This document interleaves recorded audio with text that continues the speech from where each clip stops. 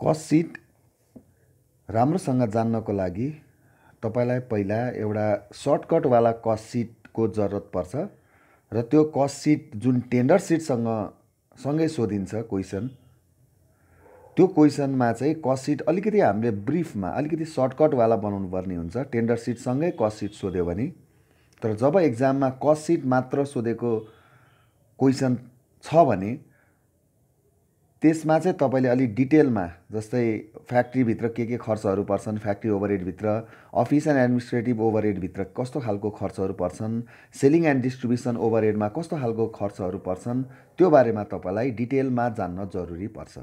तर जब cost seat र tender सिटको क्वेसन आउँछ तब तपाईलाई कस्ट सिट बनाउनुको लागि फ्याक्ट्री ओभरहेड यति rupees yeah office and administrative overhead यति rupees, selling and distribution overhead यति रुपिज भनेर तपाईलाई एमाउन्टमा त्यसरी डाइरेक्टली दिइन्छ क्वेसनमा। अब कस्ट सिट डिटेलमा जान्नुभन्दा अगाडि तपाईहरु यो कस्ट सिट र टेन्डर सिट के गरी क्वेसनमा सँगै सोध्यो भने यो कस्ट सिट चाहिँ पहिला कसरी तयार पार्ने हो, त्यो अलिकति ब्रिफवाला कस्ट सिट कसरी तयार गर्ने, म त्यो एउटा फर्म्याट तपाईहरुको अगाडि यहाँ बनाएर देखाउँछु। जस्तै यो फर्म्याट रह्यो, हेर्नुस्। जस्तै यहाँ हेर्नुस् फर्म्याट अफ कस्ट सिट। तपाईलाई यहाँ फर्म्याटमा बनाउँदाखेरि तपाईले यहाँ माथिपट्टि यो फर्म्याट जुन छ हेर्नुस्, यहाँ पार्टिकुलर्स, यतापट्टि एमाउन्ट, यतापट्टि एमाउन्ट, नभए यहाँ तपाईले डिटेल्स एमाउन्ट लेख्नु भए पनि हुन्छ। यो पार्टिकुलर्स भयो, यहाँ डिटेल्स एमाउन्ट। अब यसको लागि तपाईले एउटा मात्र एमाउन्ट बनाउँदा पनि हुन्छ, नभए एमाउन्ट बनाउनुस्, यो सजिलो हुन्छ तपाईलाई। पछि डिटेलमा कस्ट सिट बनाउँदा सजिलो पर्छ। अनि माथिपट्टि कस्ट सिट बनाउनु भएको छ भने कस्ट सिट अफ, अब जस्तै त्यहाँ अर्गनाइजेसनको नाम कुनै म्यानुफ्याक्चरिङ अर्गनाइजेसनको नाम छ भने तपाईले त्यो नाम क्वेसनमा दिएको लेख्न सक्नुहुन्छ। र यो डेटमा अब for the year in date भनेर यहाँ अब तपाईलाई क्वेसनमा डेट दिएको छ भने डेट लेख्नुस्, नभए क्वेसनमा कहिलेकाहीँ previous year cost seat for last year yeah previous year भन्यो भने तपाईले for previous year yeah for last year भनेर तपाईले त्यो इन्फर्मेसन लेख्न सक्नुहुन्छ यो फर्म्याटमा। अब आज हामी यहाँ फर्म्याट कस्ट सिटको फर्म्याट डिस्कस गर्न लाग्छौँ भने एउटा कुरा याद गर्नुस्, यो कस्ट सिट बनाउँदाखेरि अघि नै भनेको कुरा याद गर्नु होला प्लिज।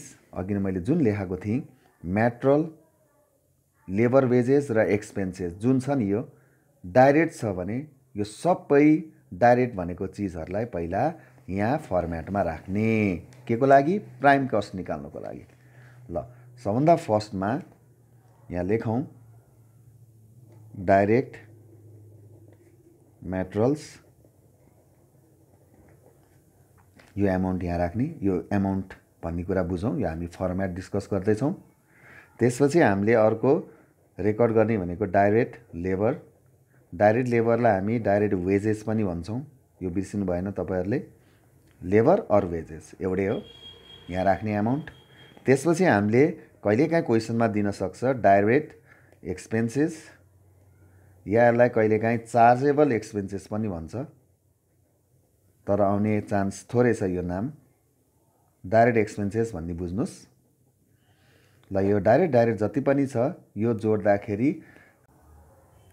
डाइरेक्टहरू जति पनि खर्चहरू छन्, डाइरेक्ट मेटेरियल्स, डाइरेक्ट लेबर अथवा वेजेस र डाइरेक्ट एक्सपेन्सेस, यो जुन जोडेर आएको रिजल्ट छ, यो तीनटा जोडेर आएको रिजल्ट हामी यता राइट साइडपट्टिको एमाउन्ट कोलममा ट्रान्सफर गर्छौँ। र यो जुन डाइरेक्टहरू जोडेर आएको छ यसलाई हामी भन्छौँ प्राइम कस्ट, जुन मैले यहाँ अगाडि पनि भनिसकेका थिएँ प्राइम कस्ट भनेर, यहाँ हेर्न सक्नुहुन्छ। यो सबै तीनटालाई प्राइम कस्ट भन्छ। अब पालो आयो ओभरहेड, यो ओभरहेड पनि पालै पिलो ओभरहेडहरू जोड्दै जान्छौँ, ठिक छ। यो डाइरेक्टवाला सबै हामीले जोडेर भर्खर निकालेका थियौँ प्राइम कस्ट।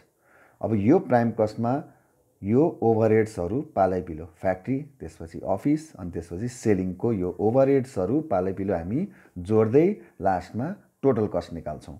ल अब हेर्नुस्, यो प्राइम कस्ट जुन हामीले निकाल्यौँ, यो प्राइम कस्टमा हामी सबभन्दा पहिला अब जोड्छौँ एड फ्याक्ट्री ओभरहेड्स।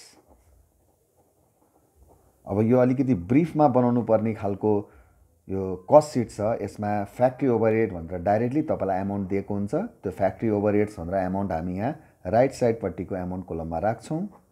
र यो प्राइम कस्ट र फ्याक्ट्री ओभरहेड जोडेको जुन जोडिन्छ, यो जोडेर आएको रिजल्ट जुन छ त्यसलाई हामी भन्छौँ फ्याक्ट्री कस्ट।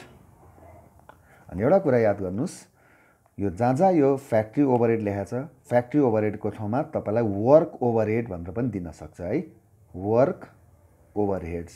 यो पनि नाम तपाईँ यसो याद गर्न सक्नुहुन्छ। मैले यहाँ लेख्दिएँ स्ल्यास दिएर, यसलाई एडजस्ट गर्नु होला। फ्याक्ट्री कस्ट भने जस्तै यसको अर्को नाम हाम्रो, यसको अर्को नाम वर्क कस्ट, दुईटामा एउटा, ठिक छ है। फ्याक्ट्री कस्ट या वर्क कस्ट, माथि फ्याक्ट्री ओभरहेड या वर्क ओभरहेड, जे पनि भन्न सकिन्छ। अब यो फ्याक्ट्री कस्टमा हामीले के गर्नुपर्छ भन्दाखेरि, फ्याक्ट्री कस्टमा हामीले अब जोड्नुपर्ने हुन्छ यो फ्याक्ट्री कस्टमा हामीले अब जोड्नुपर्ने हुन्छ जस्तै अफिसको खर्चहरू, एड लेख्ने। अब यसमा अफिसका विभिन्न खर्चहरू हुन्छन्, तर हामीलाई यो कस्ट सिटमा चाहिँ, यो टेन्डर सिटसँग सोधिने कस्ट सिटमा चाहिँ तपाईँलाई अफिस एन्ड एडमिनिस्ट्रेटिभ ओभरहेड भनेर तपाईँलाई एमाउन्ट दिएको हुन्छ। त्यही भएर यहाँ अफिस एन्ड एडमिनिस्ट्रेटिभ ओभरहेड भनेर लेख्ने। यो भनेको कार्यालयको खर्च, यो डाइरेक्टली दिन्छ तपाईँलाई यसमा, त्यो एमाउन्ट यहाँ राख्ने।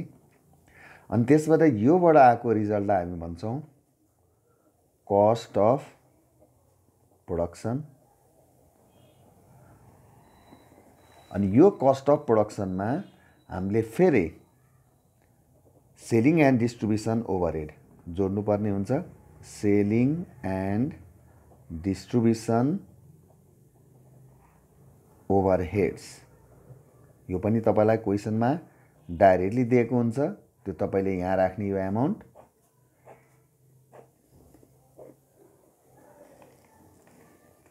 र यो कस्ट अफ प्रोडक्सनमा जुन एमाउन्ट यो सेलिङ एन्ड डिस्ट्रिब्युसन ओभरहेड दिएको हुन्छ र त्यो जोड्छौँ हामी, यो जोडेर आएको एमाउन्टलाई हामी भन्छौँ टोटल कस्ट।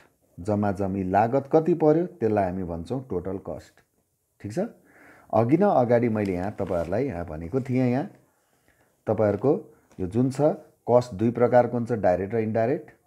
तपाईँको डाइरेक्टको यो खर्च सबैलाई हामी भन्छौँ प्राइम कस्ट, अनि इन्डाइरेक्टलाई हामी भन्छौँ ओभरहेड्स। र यो ओभरहेडमा पर्छ फ्याक्ट्री ओभरहेड, यो याद हुनु पर्यो तपाईँलाई। त्यसपछि अफिस एन्ड एडमिनिस्ट्रेटिभ ओभरहेड, यो पनि राख्नुपर्छ। त्यसपछि सेलिङ एन्ड डिस्ट्रिब्युसन ओभरहेड, यो पनि राख्नुपर्छ। ल यो सबै राखेर जुन हामी बनाउँछौँ, त्यो सबै राखेर जुन यो स्टेटमेन्ट बनाउँछौँ, यही नै हो हाम्रो कस्ट सिट।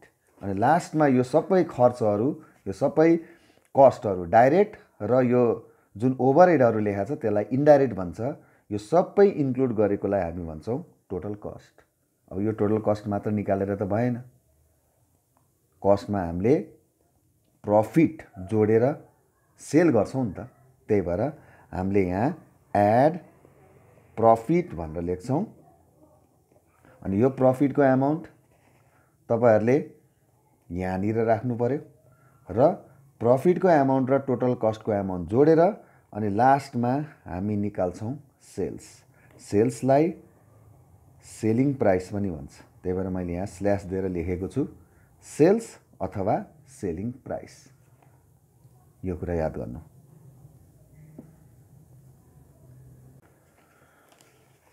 यो सेल्स जुन लास्टमा निस्केको हुन्छ, यो सेल्स निस्किसकेपछि तपाईहरुले यो प्रफिटको लागि, जस्तै तपाईलाई क्वेशनमा प्रफिटको तपाईलाई त्यहाँ पर्सेन्ट दिएर आएको हुन्छ, दिएको हुन्छ। प्रफिट को एमाउन्ट दुई तरिकाले निकाल्नु पर्ने हुन्छ। एउटा प्रफिट अन कस्ट भनेर दिएको हुन्छ क्वेशनमा, र अर्को तपाईको क्वेशनमा भनेको हुन्छ प्रफिट अन सेल्स अथवा प्रफिट अन सेलिङ प्राइस भनेर दिएको हुन्छ। तपाईलाई क्वेशनमा के गरी प्रफिट अन कस्ट भनेर तपाईलाई क्वेशनमा दिएको छ भने, जस्तै तपाईलाई 25% profit on cost yeah profit 20% on sales भन्यो भने तपाईँको अलिकति फरक किसिमको फर्मुला लाउनु पर्ने हुन्छ।